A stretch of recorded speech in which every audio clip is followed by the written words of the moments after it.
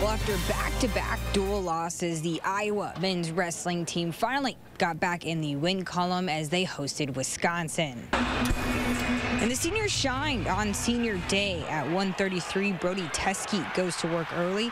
He picks up 4 points on this near fall in the first period and earns a 19-4 tech fall. To be able to wrestle here today and finish off the career here, it's pretty special, you know, being that little kid living his dream. Second-ranked Real Woods put on a clinic at 1:41. The redshirt senior picking up back points here, and then in the second period, he decides to finish this bout, earning the pin to put Iowa up 11-4 in team points. It might have meant more than people realize, because I don't consider myself a pinner too much. I tend to get a lot more tech falls. In a top 20 ranked matchup at 1:49, Caleb Rachi's scrambling helped the sophomore come out on top.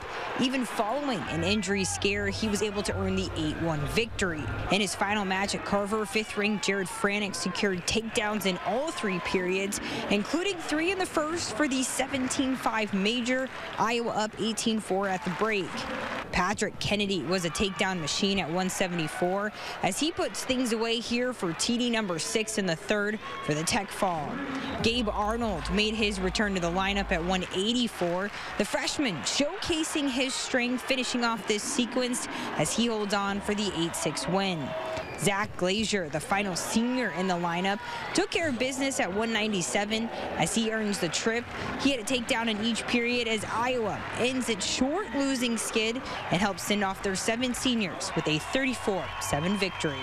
Winning just brings good spirits, so I guess spiritually it helps, but this team is full of men who know how to fight through adversity, and adversity catapults people like us. The Hawkeyes will close out their regular season next Sunday at Oklahoma State.